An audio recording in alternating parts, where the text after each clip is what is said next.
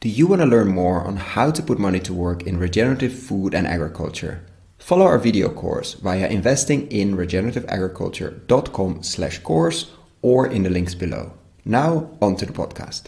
Such a key species in the Mediterranean, a region hit hard by climate change and political unrest, and we don't talk about it very often, the olive tree. Extremely high quality olive oil could almost be called a medicine, but most of the industry has commodified and is only looking for the bare minimum quality and the lowest price. How do we decommodify this crucial crop and pay farmers for quality? And what can we learn here and apply elsewhere on other key crops in other regions?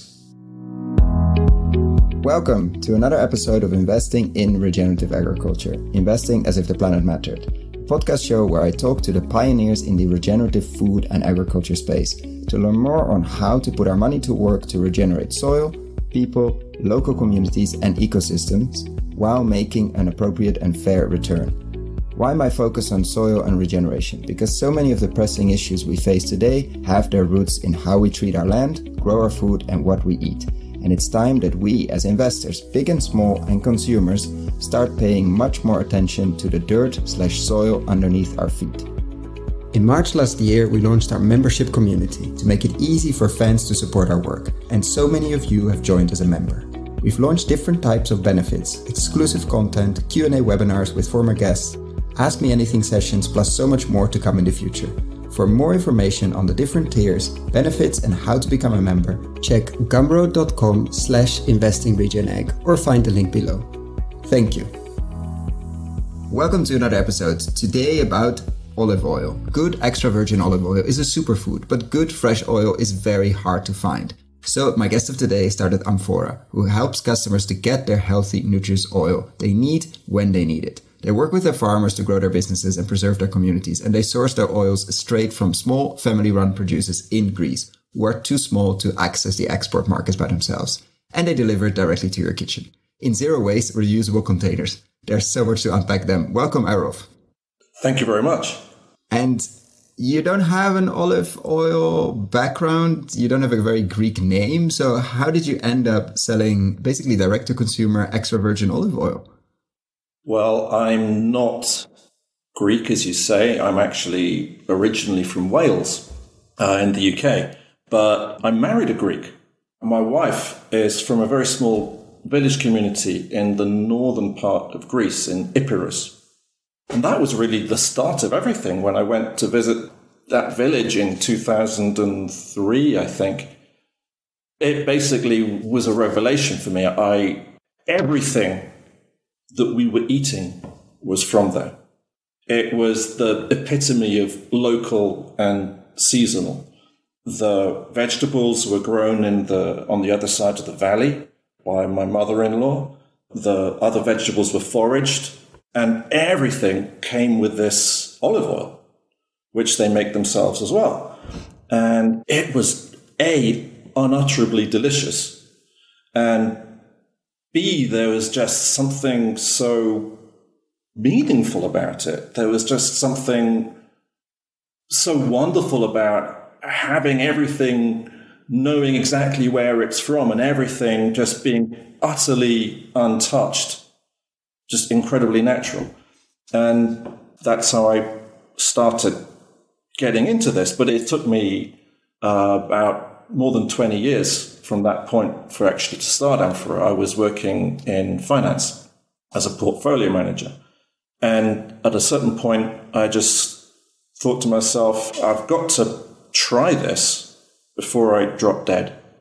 I had this idea. So I was unemployed for a while. When we were living in London, after I came back from the village, I went to these shops and I could see that these incredibly expensive olive oils. And then the next time I went to the village, I went to see Uncle Yanis. And I said, Yanis, have you seen the prices of olive oil? And he goes, oh, it's very hard for us. We don't get those prices. And I say, but you should. I mean, the markup is insane. And they said, yeah, we just get €5 a kilo for our olive oil. I said, I'll pay €6. And I took 70 litres back to London. I put it in these sort of tasteful little bottles. I found a little shop around the corner, a wine shop. Sold out immediately. It was a great business. But it didn't seem to me very scalable. So, and I was earning a salary, or was about to earn a salary as a portfolio manager. So I kept doing it in the background and sold some products to friends and colleagues. But to do it big scale, I felt there wasn't the distribution power. There wasn't the ability to leverage distribution. I would have to hire lots of salespeople. I would have to have a huge amount of infrastructure in order to be able to make this into a real business. But really what happened since then is that we have the internet, we have companies like Airbnb, we have these long-tailed business models. And it struck me that matching a customer to a farmer was going to be wonderful for both of them. And all they needed was to have someone to do it for them. And that's really how I got into Amfora. That was the start. So thank you so much for that. And I mean, there's so much to unpack there, but let's start with the markup. Let's say that London shop where you went to when you came back from the trip in Greece, an expensive bottle of olive oil, because I think most people have no clue how it gets so expensive and what the farmer actually gets. Because you say €5 a kilo. What does it even mean in oil? What does it mean for the farmer? Let's unpack a bit the economics currently for olive oil. Well, in fact, as I later found out, Koen, €5 a kilo is a really good price for a typical farmer.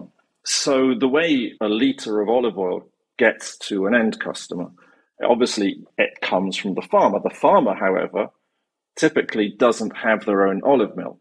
So they take it to the communal mill. And then you have to pay the mill guy. A lot of farmers take the product back themselves for their own use or to give to friends and relations or to sell themselves. So that €5 a kilo is for like olives that haven't been pressed yet?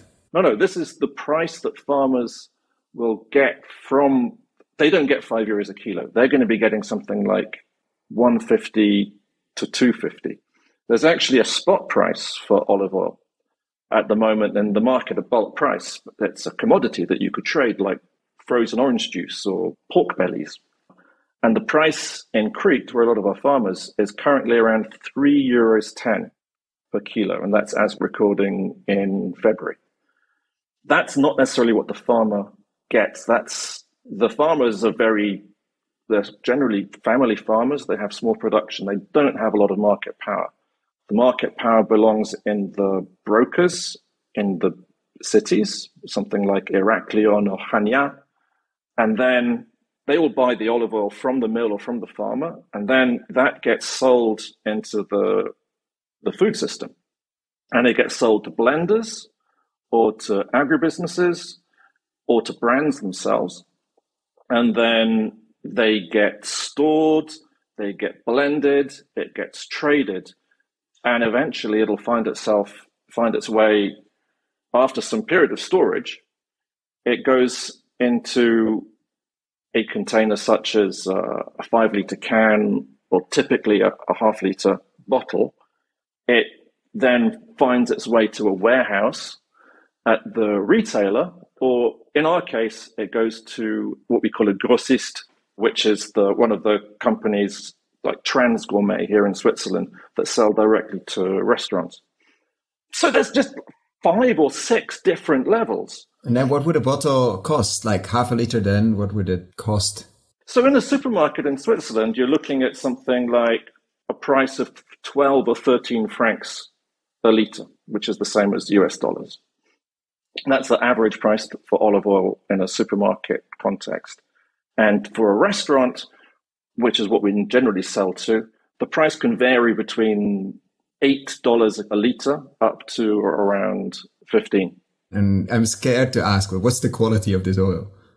That's the problem. The quality just gets worse with every step. The product which comes out of the mill from the farmer is this pristine, extra virgin product, which is hugely high in polyphenols, and it's fresh. I don't know if you've ever seen fresh olive oil, but it has this amazing fluorescent green color. It's one of the smell is incredible. It's just a beautiful thing. At each step, it gets diluted. It gets mixed with other farmers' products. sometimes it'll be stored in these tanks in southern Italy with olive oil from the previous harvests. And so you lose all of the terroir, you lose everything that made that oil unique. And to be honest, it's a terrible industry. I mean, this is not what consumers want. How the industry has sort of evolved to fit the current food system. And all of these brands like Bertolli or Colavita or Monini, they all try to get olive oil which tastes the same each year and also was cheap enough for them to make a margin on in the face of these supermarkets who were charging them vast marketing fees. And so they would blend it with inferior grades from Spain or from Tunisia, just so it met the conditions for it to be extra virgin and wasn't better than that. And just for us dummies, what are the conditions for extra virgin? It has to do with acidity, I think, right? Or what are the conditions? And of course, there's a range and continuum, as always. Yeah, so to be extra virgin, you have to have what's called free fatty acid content of 0.8% or less. That's not acidity per se. It doesn't like citric acid or hydrochloric acid. It's a measure of the fruit quality at pressing. So 0.8. Yeah. 0.8 or below. And then it also has to pass the number of taste tests. So it can't have any taste defects. And then there are a bunch of other conditions to do with things like peroxide values or wax content, but they're not particularly important. But the olive oil that comes out of one of our farmers has a free fatty acidity of 0.3 or 0.2. So if you only have to meet the criteria for 0.8, you can just mix it in with any old stuff.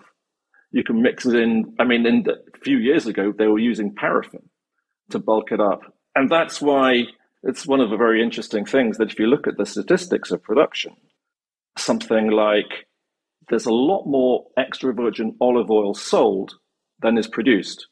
Which means there's some really good quality produced, which is mixed up with others, blended to get to 0.8 or 0.79. Yeah, for sure. This is not what people want. People want to have the real stuff.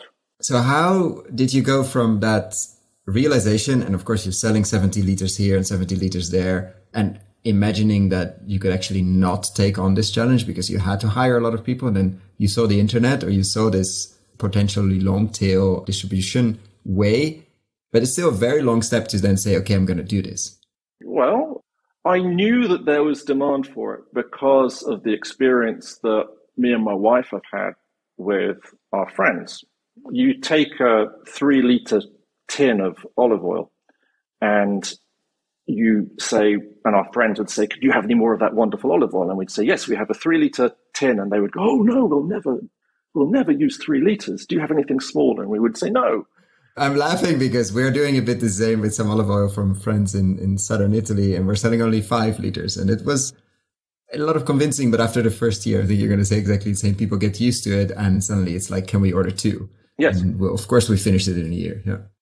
Having a really good, high-quality extra virgin olive oil in vast quantities in your kitchen changes the way you cook forever.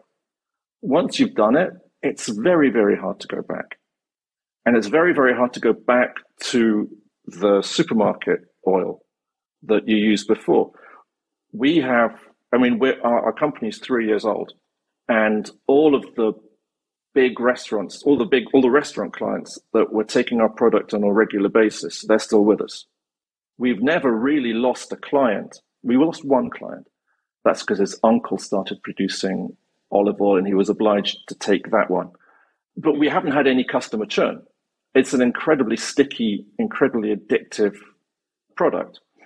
And so I knew that there was this demand. We'd done the testing for it. And so for me, it hasn't really been that high a risk venture because I had that background.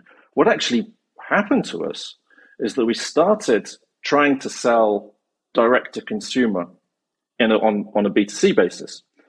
And that actually turns out to be a lot harder than we thought There's a lot of money that you have to spend that we didn't have on the digital side. And one of the things that customers don't, if you haven't used very high quality olive oil before, to be confronted with a 3 or 5 liter container is off-putting. You need to be able to taste it. Yeah. So there was something offline we needed to add to the online experience. And we were struggling with that a little bit.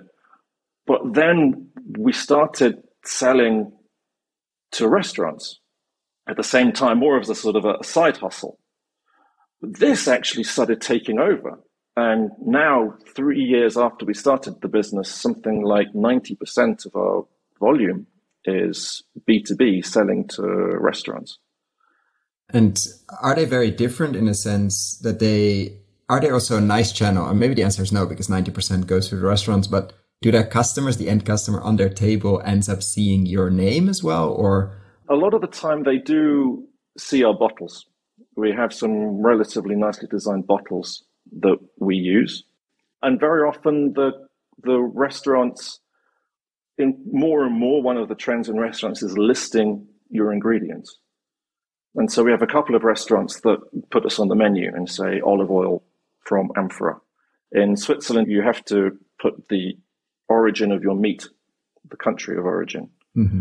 But now they're sticking us at the bottom of the menu saying, meat from a chicken from Switzerland, olive oil by Amfora. Which helps, yeah. Yeah, it does. It does. For us, though, we started off trying to be very digital and very direct to consumer. But what's actually happened is that we've become more boots on the ground. We have a small sales force with 3 amazing sales dudes. And what we do is we go to restaurants. We have 10 farmers on the platform now with 14 different olive oils. We take 4 or 5 with us.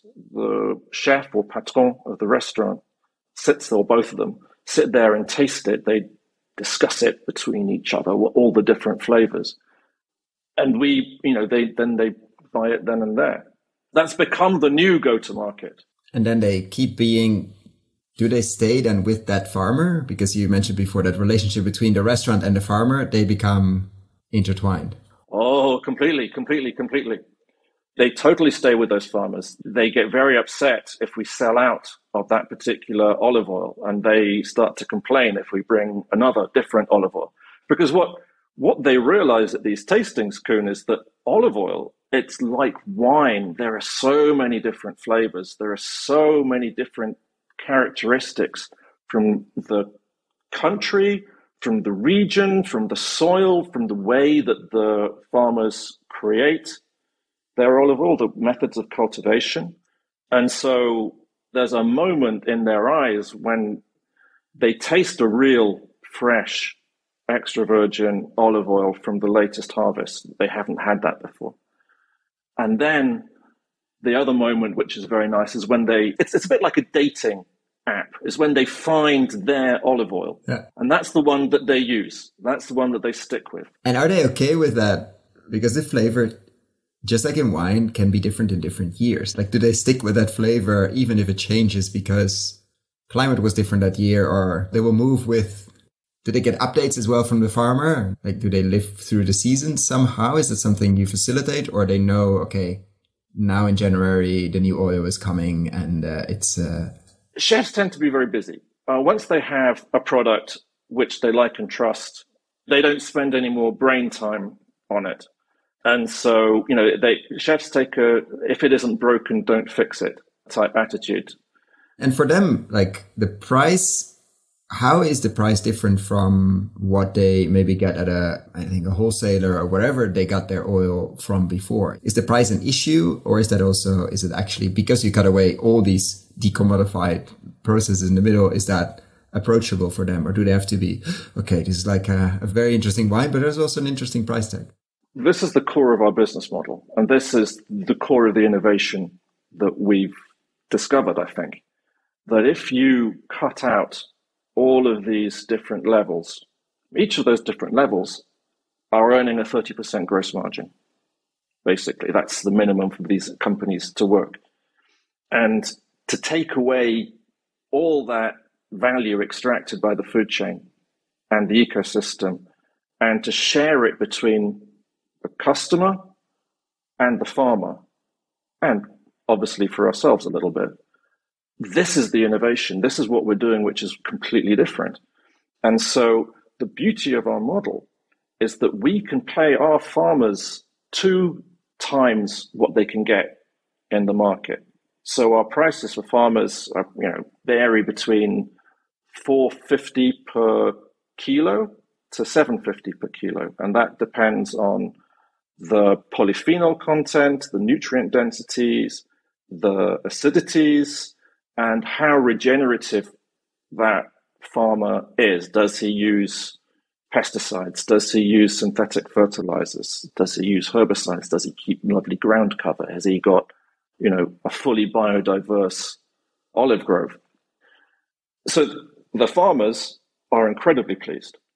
And then the price point that we can offer to our customers starts at $10 a litre. And that's typically what they're paying. Sometimes they're paying a little bit less, but we offer a 10 times better quality.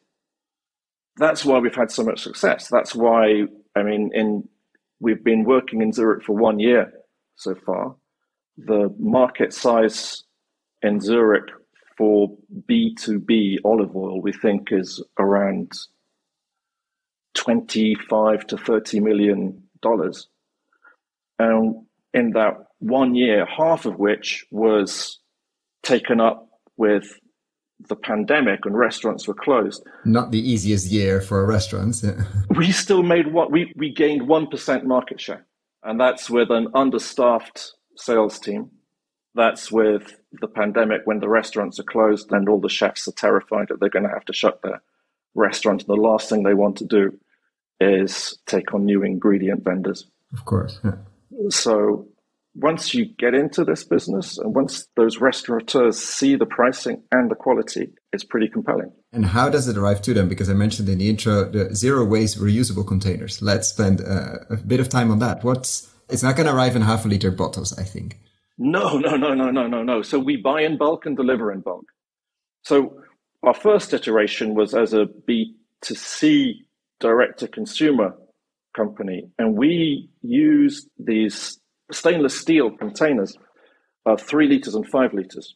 And they were quite expensive, and we would refill them. We would come to your house, and we still do this with many of our B2C customers. We come to their house, and then we refill those containers.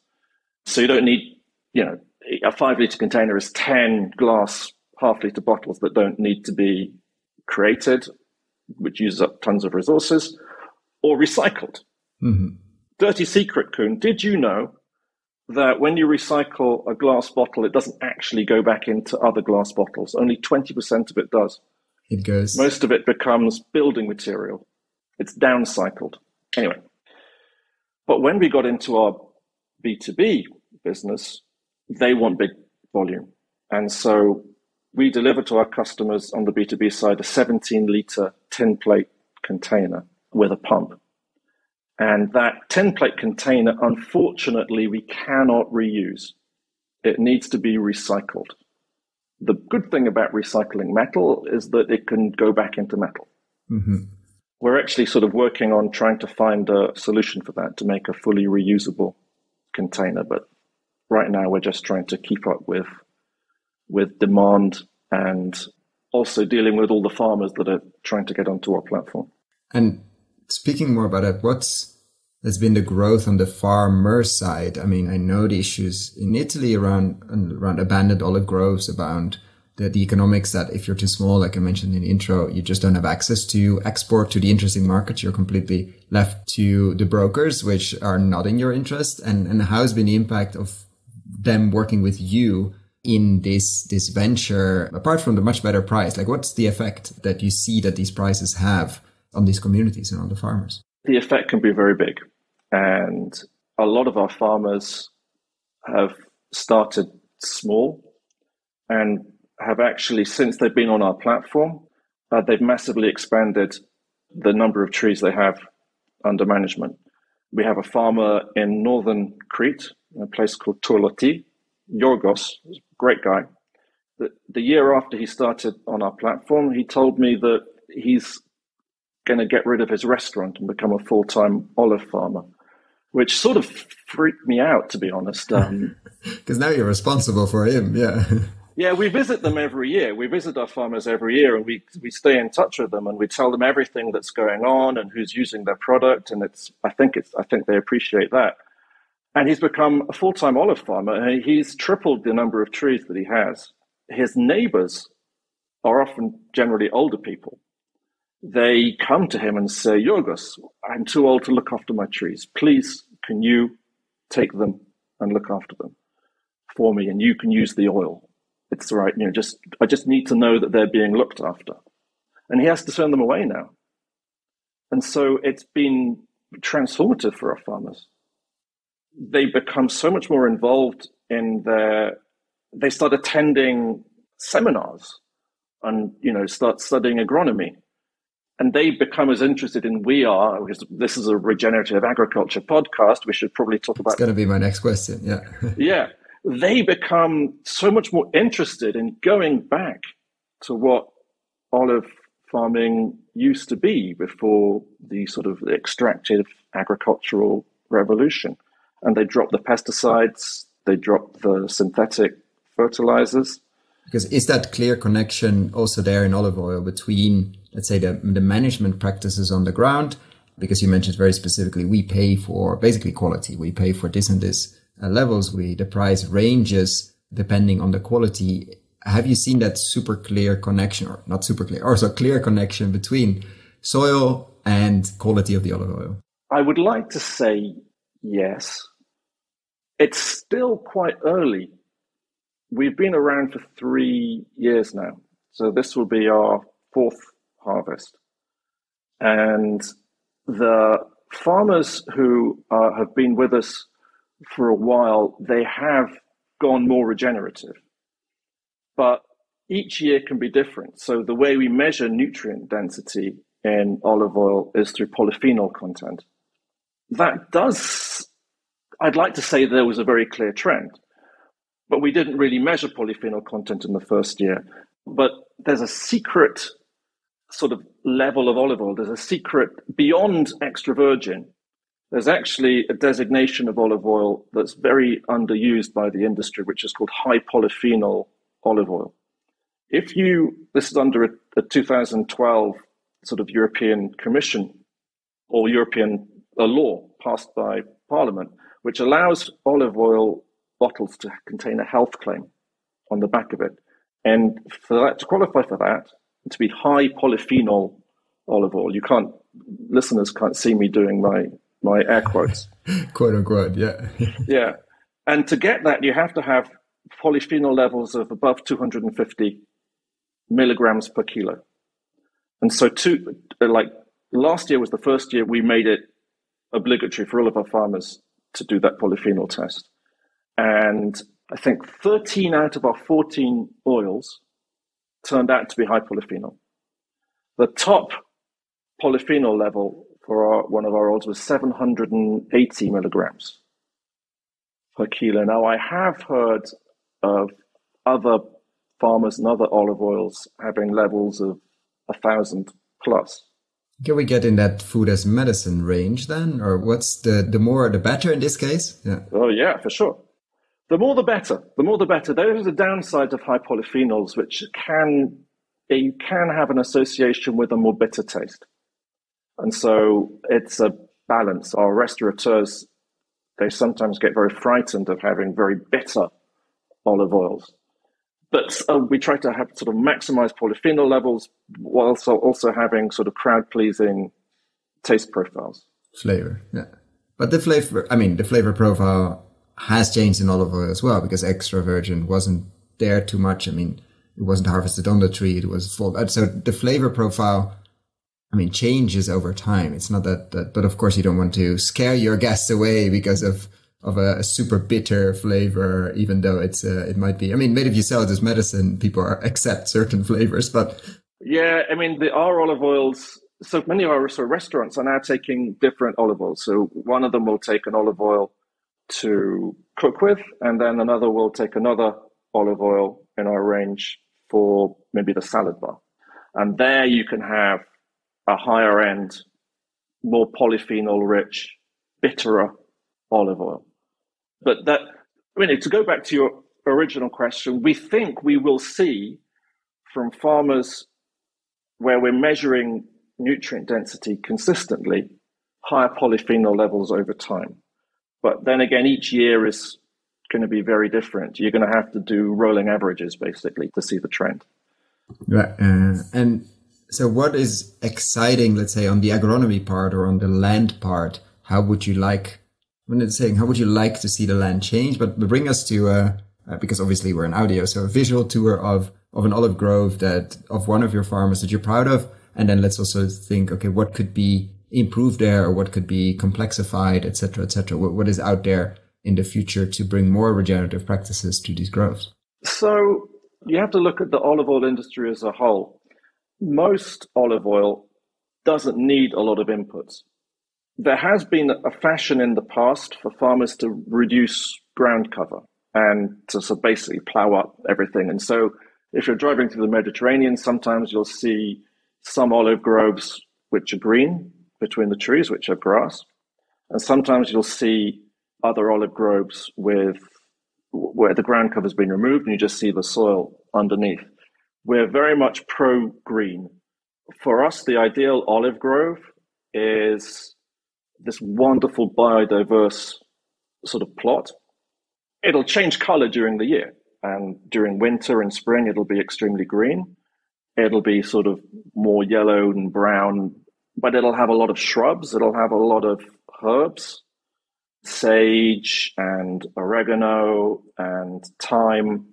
It'll be interspersed with different tree species. So, and when you see a lot of our farmers are very old, they have very old growth trees. One of our farmers in northern Greece, he claims that his trees are planted in the era of Emperor Justinian, but his family don't actually believe that, and they all laugh at him when he says that. But anyway, olive trees can get very old, yeah.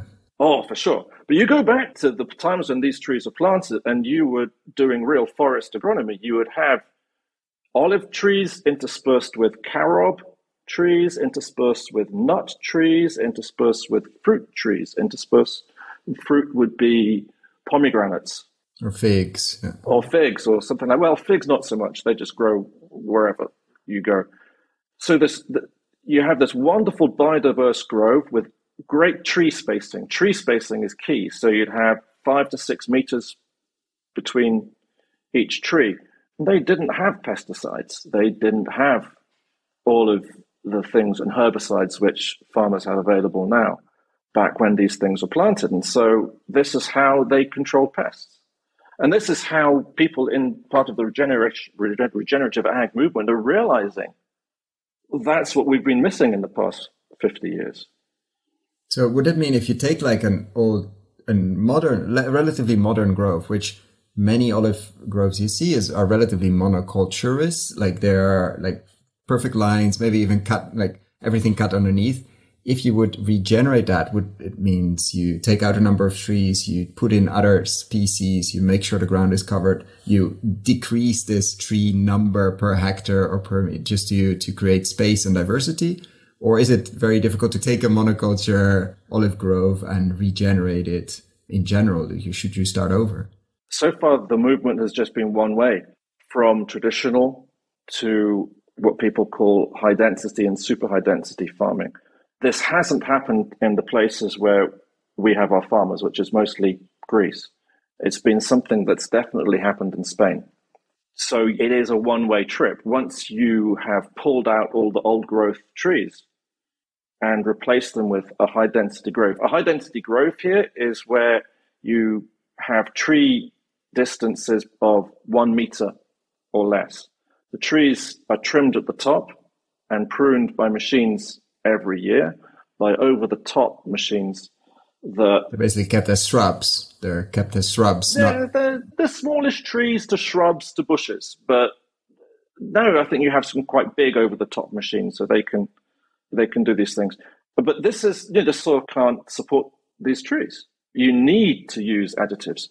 You need to use input. You need fertilizer, and it doesn't have to be synthetic. You can now go to organic fertilizers. But still, it's an input. It's an input, and you have to goose those trees. You need to support the soil because the soil is being exhausted every year by those trees. And you also have huge pest problems because if you're an olive fly, it's like it's heaven. I mean, it's like a wonderful holiday home bungalows for olive flies. And so you need to have quite intense pest control issues. And there are ways of doing it without pesticides, but I think they're generally quite expensive. But this is a form of agriculture, of olive cultivation, which took off since the 1990s, so it's relatively new. Something like 30% of all of the olive oil production, global olive oil production, comes from these high-density groves now, and it's growing every year. This has a number of effects for my farmers, for our farmers, for the traditional farmers, especially the ones who are not on the Amfora platform, because it creates a huge amount of price pressure. And those farmers are also exposed to these global or regional spot prices. They are affected by global supply and demand. And when you have these, a super high density grove is a efficiency gain of 2 to 3 to 4 times. Your break-even price point drops from 3.50 in a traditional grove, €3.50 per kilo, to 150 to 170. Which means a lot of groves are being abandoned. I mean, it's not that they're not in the easiest places, so it's not you cut very easily and plant something else in many cases, or you do, but... Yeah. There's two things happening. One is groves are being abandoned as farmers age. They can't get the labor anymore, especially in areas of Europe where the rural population has basically left. But the other thing that's happening is that the younger farmers have a choice to make. Are they going to carry on struggling, or are they going to join the high density revolution? And they rip up their trees, the old growth trees, and plant the new high density groves. It's happened a lot in Portugal recently. Mm-hmm. There has been a new dam that has been built in the first decade of this century. And it's allowed huge intensification of olive production there. You've created this huge source of irrigation. Because you need the irrigation, yeah. Yeah, that's the other thing. Once you have 2,000 trees per hectare instead of 500 trees per hectare, suddenly the water demands become much higher. So then you're going to need to do full irrigation schemes. And it's much more capital intensive. And this is why in Spain, which is where most of this high density stuff is, and Iberia, where most of this high density stuff has happened, you have so much water stress in southern Spain. One of the contributing factors is not just olive oil. One of the reasons, yeah. And you mentioned for many places, there's simply the age of the farmer as well, and probably is not going to choose it's either going to sell off or it's not going to choose to rip up everything, etc., because they're 70 or 65, etc. But the fact that they cannot find the labor, does the fact that somebody like you or other platforms pay so much better, does it allow you to then find labor, or because there's nobody left anymore anyway, even if you pay double or pay whatever, it's not, you don't find the hands to do the work? Like, is this a fix for that, or we need more to get people back to the land? So yeah, they're allowed, if you're getting prices of 5-6 euros per kilo, then you can typically afford migrant labor. Most of the labor comes from kids from Bulgaria and Romania and Eastern Europe who go to Greece during the winter months. And, that's generally the guys who are doing the picking for you. And so, yeah, you can pay for that. And so it restarts, and you can pay for the mill, and you can pay for a lot of other things, obviously, locally in the community. Yeah, what really marks out olive cultivation as opposed to other agricultural commodities or markets, is that while it's intensifying and you have these sort of, I would say, dark forces of the high density groves beginning to spread, you also, it's traditional, it hasn't changed. It hasn't changed much. Yes, you're using pesticides. Yes, you're using a little bit of herbicides. Yes, you're using a little bit of synthetic fertilizers in some cases, but the amount's very, very small. So it's still mostly traditional, but it just can't compete. And do you see that changing with technology or with other things? Like, is that, I mean, in terms of harvesting, if the hands are difficult to find or processing, like what's on the horizon to harvest these old trees and to get amazing olive oil if we don't get the hands from Bulgaria, basically? Or is there anything happening there, things you've seen, or is it mostly in the high intensive ones that? No, there is no, these are low technology methods of production. Some years ago, they started using sort of rotating tools to knock the olives out of the trees. Some of our farmers still use sticks to bang the branches of the trees, and the olives fall down, and they all go into nets. And it's actually quite a wonderful thing to do, to be there at the olive harvest. It's a lot of hard work, and the head of the family climbs the tree, he hits it with a stick, and the women and any foreign in-laws that happen to be around are not trusted to hit the trees with a stick. So when I've been in my wife's family, I help with the nets, and I do the sort of the sorting. It's still very much a sort of a friends and family affair. The farmers do not have capital. They're small farmers. They have 1,000, 2,000, 3,000 trees, and beyond that, you're in a sort of an SME type context, and even then they don't have capital. So, and it's still very traditional, but those practices just create a better olive oil. But there are also all these other benefits for it. I mean, these communities can continue. Those rural communities, I mean, one of the things that I love about the Regen Ag movement is that it's not just about soil. It's really about the people who live on the soil. It's the farmers. It's these rural communities. And those rural communities are the repository of culture, of tradition, of history, and the countryside that we go on holiday to enjoy. You know? These farmers, they deserve support because they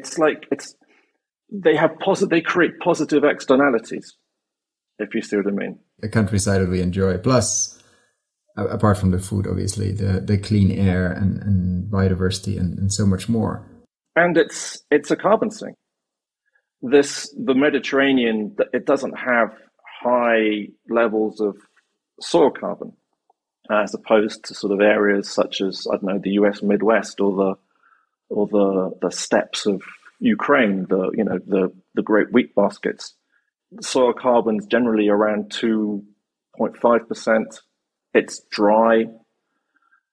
But those olive trees, which are literally everywhere when you travel through the Mediterranean, they're the carbon sink of the area. But not only are they the carbon sink, they do everything. That's the source of the biodiversity, this agroforestry. That's what holds the land together. Quite literally. Yeah, literally. Without those trees, I mean, you have this huge, and their root networks, you have huge problems of erosion. And everything needs to be maintained. You're seeing a lot of farms, a lot of small holdings become abandoned. I see this in my wife's village when we go there. A lot of the families, they're dying out. There's fewer and fewer old people. The old people that are left can't look after the trees anymore. And the kids are all in Athens being accountants. And so, that's a fate which we need to avoid. And so what would you tell investors? Like, that are listening and think, oh, I'm interested in the Mediterranean. I'm potentially from there. I'm very interested to put money to work. Like, what would you, obviously without giving investment advice, but what would you tell them where to dig? Is it the olive is the key, let's say the keystone species here? Is that to dig deeper there and there to understand the olive industry? Is that really, let's say for this region around this massive sea, the Mediterranean Sea, what would you say, go deep into the olive one because that's the key one to keep it alive? Olive oil is a $10 billion global retail market. So it's quite big. It's probably the biggest single sort of agricultural commodity in those areas. But there's also a lot of others. So there's a lot of different things you can do in the land. I mean, you go to Greece and, you throw a tomato into your garden and you come back in 6 months' time and there's a tomato bush. It's incredibly sunny, fertile soils. But at the heart of all of these is the olive tree. If you are trying to make an impact with your money, I think that's a place to start. But what complicates the picture is the trees are already there. They don't need capital. What these communities need is to become part of the global economy, to become part of the food system, and to be connected to markets that are able to pay the fair price for their products. We talk about the positive externalities that they create. It's the opposite of, people always complain about the meat industry, that it's too cheap and it costs so much more. With olive oil, and the farmers that are the ones that are on the Amfora platform, but the ones who we can't bring onto the platform yet, they create so much more value than they're getting. And so the opportunity for an investor, I would think, is, and this is what we've identified as well, this is our, I've spent 25 years as a tech investor. That's the opportunity to bring those products to market, because what customers are getting right now in the end market is not what they want. It's not what they pay for. Yeah. The opportunity is to bring it directly. And so the opportunity, the place people should be investing in is scrunching those supply chains together, making them short. That's where the technology comes in, Koen. That's where the technology is on the consumer side. The technology is on the marketing. It's bringing those products to market and allowing those farmers to get a fair price. We are creating the scale for those farmers that they don't have. And would you do that? Like, let's flip the question. You would be an investor on the other side of the table with $1 billion, or €1 billion, €1 billion Swiss franc. I don't care. A lot of money. What would you do? Would you create 1,000 Amforas? Would you, in different categories? Would you invest everything in these models to radically shorten the supply chain, or would you do something completely different? I think I've been an avid listener of your podcast, Koen, and I know that's a question that I had to prepare, and that is exactly what I would do. I mean, that's what regenerative agriculture needs. If you look at extractive agriculture, it's got this huge ecosystem supporting it. It's the supermarkets, the agribusinesses, Nestle's, and those giant capital-rich factories that have, are built up to process those foods and turn them into packaged, long-life things that the supermarket can stock for months and months and months. And then you have the marketing side. You have, pictures of babies eating yogurts and happy families and grandmothers making the tomato sauce or harvesting the olives of Bertolli. Yeah, exactly. And so this is what has grown up and around the extractive agricultural ecosystem. And we need to create something like that for regenerative agriculture. But it's going to come because the demand is there.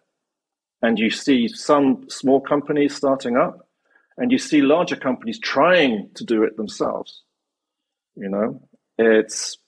But But I think 1,000 amphoras would be wonderful.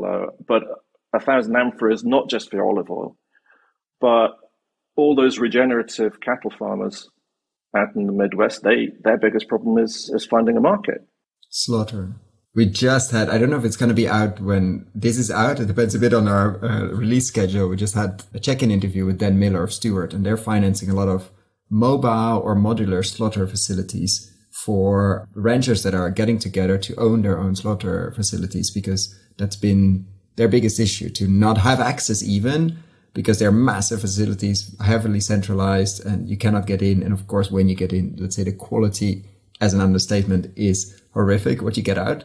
And they are starting to get together, and they used to be, of course, co-op owned, and now we have different structures to own that, but to re-own that piece of the supply chain.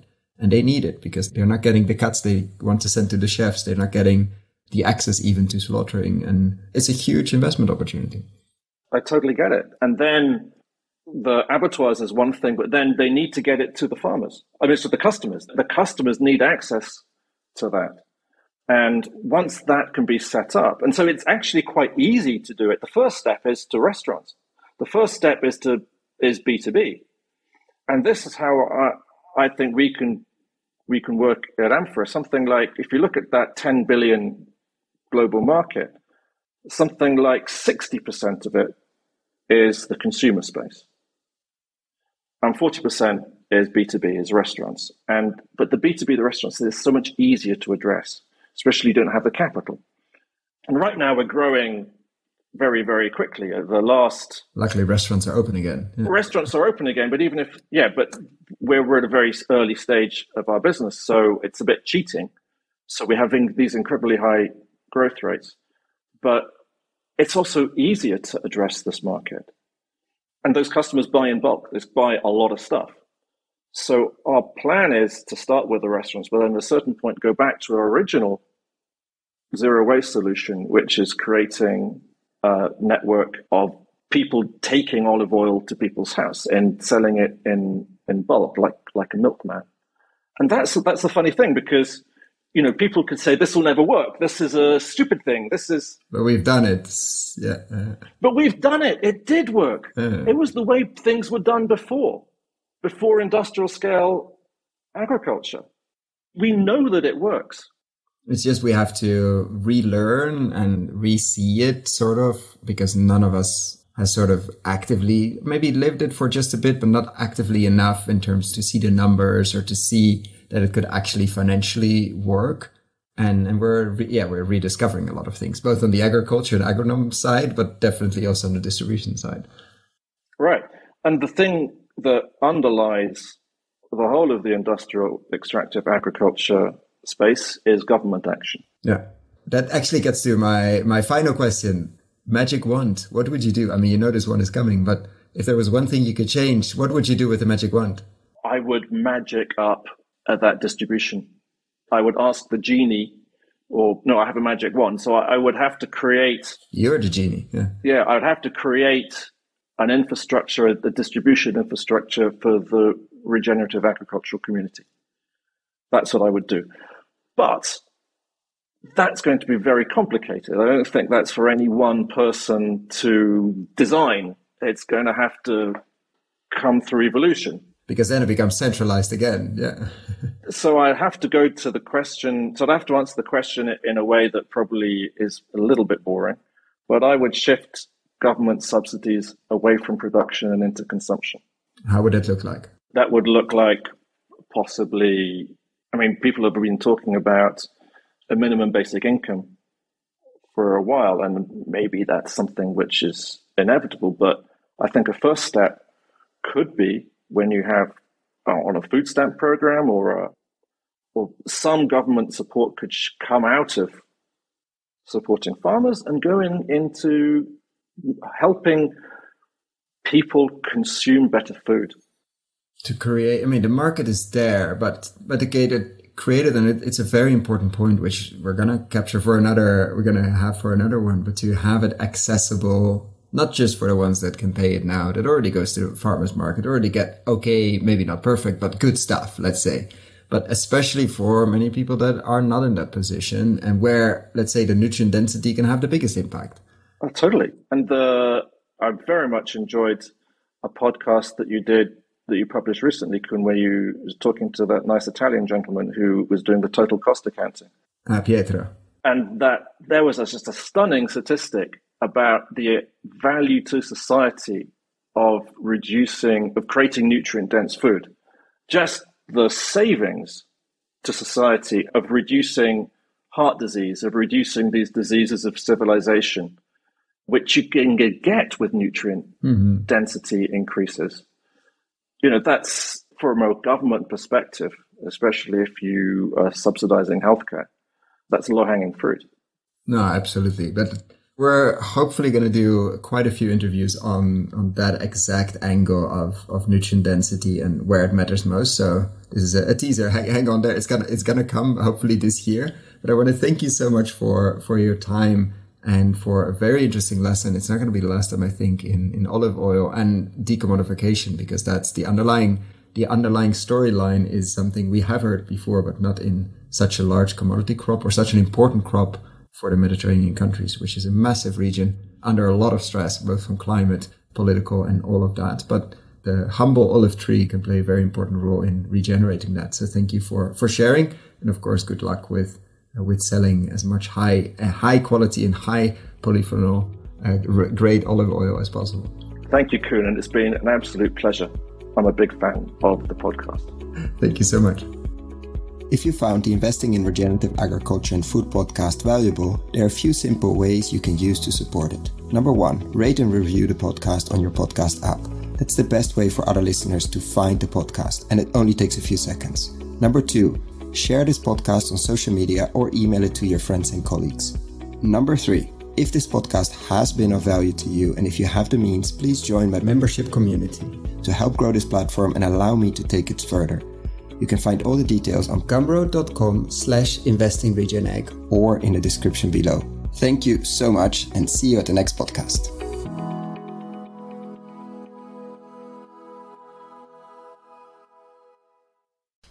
Dear friends of the podcast, I'm super excited to share with you the online video course Investing in Regenerative Agriculture and Food. How to put money to work in regenerating soils at scale and growing a lot of tasty food while doing it. Why are we doing this course? After 100 interviews and more than 100 hours of audio asking the question how to put money to work in regenerating soils, and have been following the space since 2011 and recording these podcasts since 2016, we thought it was time to share our lessons learned. What have we seen in the space over the last years? How have we built our decision-making framework? What to focus on with the podcast?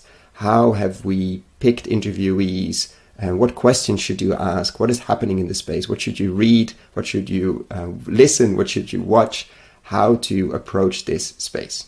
For whom is this course? You, the soil builders and investors in this space. The soil builders, people working in this space, entrepreneurial farmers, fund managers, vehicle builders, crowd investing, platform builders, agtech companies, farm-to-gut food companies, permaculture, keyline designers, holistic management consultants, etc., etc. People that are building soil at scale. And the investors who are putting their own money to work through their family office or as private individuals, or people who are putting other people's money to work through foundations, institutional capital, banks, insurance companies, etc. Is this course free? No. This is pay what you think it's worth.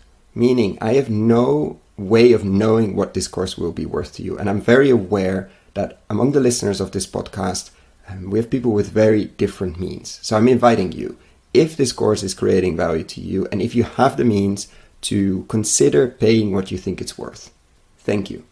So what is this course? It's currently a series of 17 videos, mostly ranging from 10 to 15 minutes, plus PDF slides, so you don't have to ride along. We're gonna look into why invest in regenerative agriculture and why extractive agriculture is so risky, how to invest, what kind of frameworks you could and I think should build, what to invest in, what kind of co-investors you could find, or what kind of investors you could find if you're a soil builder.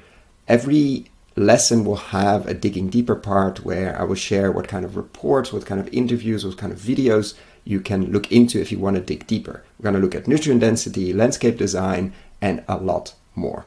So what is it not? It's not a list of investable deals. Unfortunately, that doesn't exist in this world. We're really at the beginning of the regenerative agriculture and food revolution. It's also not investment advice. Before making any investment, please find professional investment advice. So get ready, get a cup of coffee, a cup of tea, or whatever you're drinking. Click on the link below, sign up, and I'm really looking forward to your feedback.